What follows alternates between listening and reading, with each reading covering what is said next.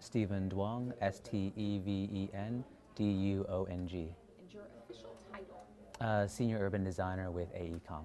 First of all, I know we've done several stories on Hyperloop before, but Yeah. kind of best synopsis, what can you say it is? Sure. So Hyperloop is a next-generation high-speed mobility system that revolves around the idea of moving pods through near-vacuum tubes at about 700 miles an hour or so using magnets. And it's meant to move both people and cargo through the same system really efficiently and quickly on demand to provide really high-speed mobility across the state of Texas. Yeah, why is Texas even one of the places this is being considered? Yeah, absolutely. We get that question all the time. And as opposed to some of the other corridors in the United States, Texas, one, it's relatively flat, which makes construction a lot easier compared to other regions of the world that have rivers, lakes, and mountains in between. Another is the high economic growth of Texas along with the high population growth of Texas. So those factors together make a really strong future market for a technology like the Hyperloop. And the third is the actual distance between the cities themselves are very appropriate for a technology like the Hyperloop. So the distance between the cities are not quite convenient for short-haul air travel, and they're not great for traveling in an automobile along a highway either, as anyone who knows who travels along I-35 between Dallas and Austin, the congestion is quite considerable. So having something like the Hyperloop fits really well in the distance between our cities. What are the odds that we would actually get this in Texas? So I think it's very high, actually. Now, the time frame is the question that most people have. It's more of a question of when will we get it in Texas. So Hyperloop One has publicly stated they would like to have a fully functioning Hyperloop system somewhere in the world by 2021.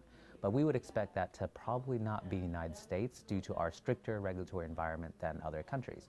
So you might see the concept proven in the early 2020s in places like the Middle East or India, and then shortly following after that, see an implementation here in the US. But in terms of the United States implementation of Hyperloop, we suspect that Texas will be absolutely one of the first ones. When we say shortly after in the US, are Right. we saying 5 years later, 15 years later? Like, what is shortly after? I think know it's not specific. But Right, so I think it depends on how well received the technology is abroad. So assuming everything goes smoothly and there aren't any major setbacks, I definitely think you could see it within 5 years.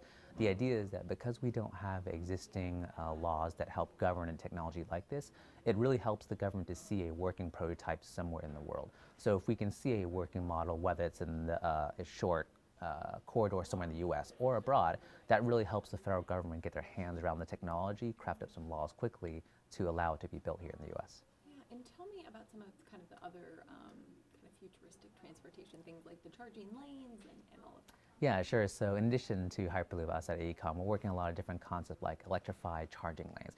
The idea is that for the moment, battery technology hasn't improved substantially despite the billions of R&D we've been pouring into it as an industry the last decade.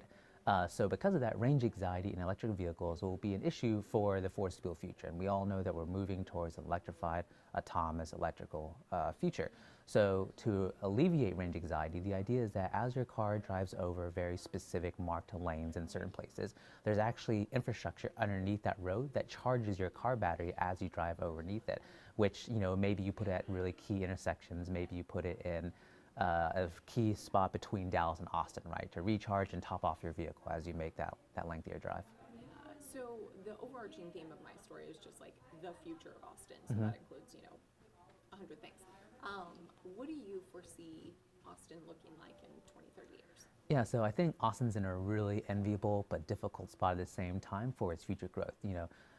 Most cities in the U.S., especially in the west half of the U.S., have basically been developed after World War II, and that includes Austin. And Austin is now incurring rapid growth, right, along with other middle-sized cities like Asheville, Charlotte, Columbus, Ohio, and cities like that. And the size and infrastructure of Austin really needs to try and catch up with this growth, but because of that, you're going to have a lot of people who feel the changes in the city are occurring too quickly. So to actually kind of negotiate those changes between those opposing forces is going to be really difficult. So the future Austin, I think you're going to see is very complicated. I think it's definitely going to obviously get more dense and bigger, but because of the transportation issues and the culture of Austin, I think you could very well see a really fast adoption and comfort level with the public on emerging transportation and kind of smart city concepts, right? So Austin's one of those cities that you could see a combination where you have these major urban issues because of your fast growth, but you also have a lot of opportunity because of your rising tech sector in Austin.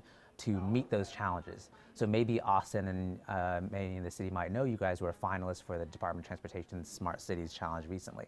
And I think that you'll see a lot of those efforts go regardless, even though Columbus ended up winning. That would radically transform the way Austin is actually laid out. Yeah, no, that definitely makes sense.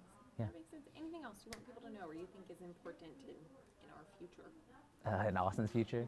I realize that's super broad. Yeah, not that I can think off the top of my head. Is there anything kind of a nuance that you want me to touch on more, like that would help you round down anything? I mean, I think that's good because basically we're just trying to any sort of general timeline that we can nail down for hyperloop, for charging lanes, or any of that stuff. I guess I do have a comment I can say. It is not a specific timeline, but it's kind of my feelings on it. So I think that with all the recent advancements in transportation technology and smart cities technology in general, what that's reflecting is that there's a great pent-up demand for changes in the way we move and live in our cities. The model that we've been currently developing and designing cities doesn't work anymore. And so this pent-up demand leads to really high levels of investment. So Hyperloop One recently announced a large fusion of money from Virgin. You see that other technologies like Google and Uber are really investing a lot into autonomous vehicles. And the reason you see all this investment is because of that pent-up demand. And this pent-up demand means, I think, that you're going to see a lot of these improvements come a lot sooner than we ordinarily think. This isn't something 10 years down the road. This isn't even something 5 years down the road. I think you'll start to see major changes within the year or 2 years. Just a couple weeks ago, Google announced that Waymo, their subsidiary, announced the first autonomous vehicle fleet running in the US without any drivers in Arizona. And so that's already on the roads, and the federal government within the last couple of months has passed a law called the Self-Drive Act, I believe, that essentially allows up to 100,000 autonomous vehicles being implemented every year by private companies. So you can see the legislation is catching up and the private investment has always been there. So I think you'll see rapid changes coming quickly. American and Southwest both offer the short-haul flights from Love Field and from Hobby. Yeah. So do you think the airlines are going to be kind of getting involved in a Hyperloop thing, because this is going to have a seismic impact on regional air flights, but also if, let's say, I'm flying overseas, I can get on the Hyperloop at the Austin station, wherever it's built, maybe by the airport. Head to a big international hub. Absolutely. So we absolutely think that will be a major impact. And our feeling of the matter is that short-haul flights actually aren't that productive for airliners. You end up burning a lot of fuel going up into the air, and then you cruise at your peak elevation for about 2 minutes, and then you start coming back down because of the distance between our cities. So I mentioned earlier, the distance between the Texas cities is really appropriate for something like the Hyperloop. It's not efficient for air travel. You don't make that much money off it, and it's really inefficient. Those airlines and those planes could be better served doing longer flights. And then it's too long to do a casual drive, especially with the congestion we have. So absolutely, we'd expect that this would have a substantial ripple effect on not only airport and passenger travel, but logistics.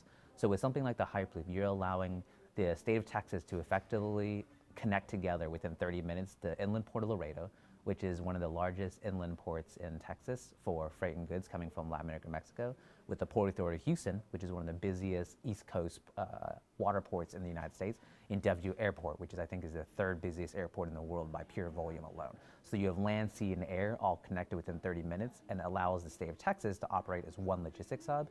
And the term we often use is that you turn these airports and these other infrastructures into super runways, because the Hyperloop lets you maybe land in Austin and then go to DFW as if it was just another terminal, as opposed to another city. I was actually going to ask that, like somebody, let's say they're flying into Austin from Paris. It's no straight shot, but they can fly into Bush on a straight shot on United, or American as a straight shot. And then it's like your ticket just says, okay, get off the plane, get on the Hyperloop. Exactly. Shoot yourself off to Houston or Dallas in about 20 minutes, and it's borderline like going to another terminal, at least a short drive into the city, right? And absolutely, that's the way we envision. The idea is that the traditional urban boundaries that we have right now are largely based on the scale of an automobile. So 30-minute drives are kind of everyone's comfort level with long commute drives, and that is kind of what today has defined your major urban boundaries around major urban dense nodes. So with the Hyperloop, your boundary extends really far out. So instead of having multiple cities in Texas, Texas becomes its own mega region or mega city. Dallas, Austin, San Antonio, Houston all become more integrated as one urban metropolitan as opposed to several separate metropolitan areas. Yeah, that makes sense. Tell me why this is something you even got involved with in the first place. Sure. So, by training, I'm an urban planner and landscape architect, and thinking really large-scale urban systems has always been something really fun for me. And a lot of the work we do in urban planning, we deal on the city scale, but there aren't that many chances to deal with something really, really large scale across an entire state, especially with impacts as large as Hyperloop. So when the opportunity came up, and AECOM had already been involved a little bit with Hyperloop One themselves, when the opportunity for the global competition came up to enter and see if we could put our hat in the ring as one of the leading teams in wondering, we all jumped at it. And I have a background in both design and transportation, and I do a lot of work in autonomous vehicles and smart cities, so it was kind of a natural fit for me to work on.